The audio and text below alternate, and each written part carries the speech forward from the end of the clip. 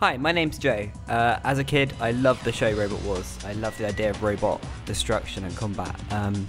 When I was at university, I joined the committee for my electronic engineering society, and we needed new events. We needed something fun to do. So I looked online and I discovered this thing called Antweight Robot Wars. It's robots that are 150 grams in the UK, so super small, super light, super cheap, which is great for students. So we started running an event.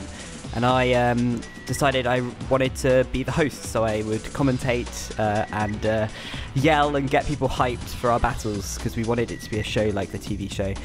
And after a while I decided I needed to build my own bots to really understand what people are putting their blood, sweat and tears into. So in the fourth event I stopped commentating and I made this bot here, Little Prick. With no real understanding of electronics. I didn't understand the voltage ratings, that you shouldn't go over them. Well, it started smoking and it didn't really work. But I really wanted to get good at building bots, so the next one I put a lot more effort into the design and to looking into parts. So I designed this robot here called Crabsolutely Clawful.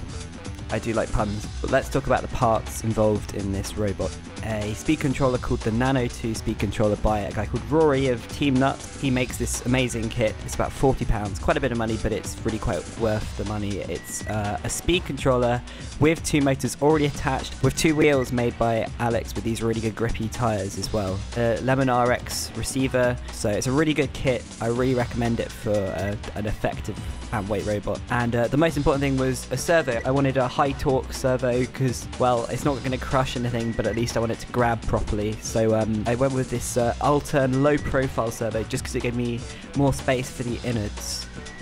So with Antweight you're only allowed a 4-inch cube amounts of space, so I designed it so that most of the body was quite short, so that there's a lot of length to fit in a wide amount of claws space. And the claw mechanism is basically the servo horn rotates and it pulls these two kind of metal wires that open and close the claws. Here's some footage of the bottom battles. You can kind of see it's got quite a decent amount of pushing power thanks to those great grippy tyres, but the weapon isn't particularly an effective weapon, it's more just a bit of fun.